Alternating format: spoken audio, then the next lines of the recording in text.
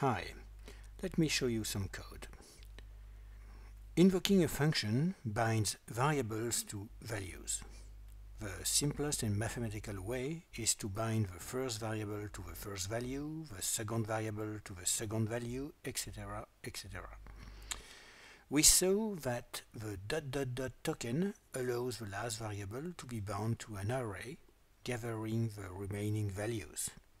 But it's also possible to destructure a value, an object, and extract parts of it. In this example, function f1 and f2 are equivalent. f2 is just a very compact form of f1, and I must admit that the first time you see it, it's mind-puzzling. When the list of variables of a function contain what appears to be an object surrounded by curly brackets, the value must be an object with at least the same properties. Moreover, as usual, variables that cannot be bound can have a default value.